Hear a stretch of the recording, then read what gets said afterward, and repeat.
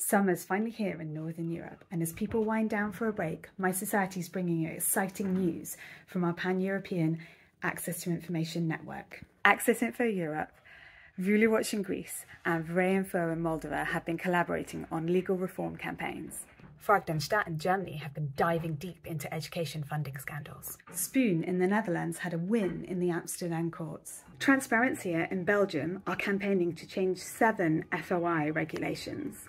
Malmo Pravo Znati in Croatia calculated that 6% of all Croatian requests go through their site. And Kimet Tud in Hungary uncovered fraudulent calls for vote recounts. Phew, that's a lot, but there could be more.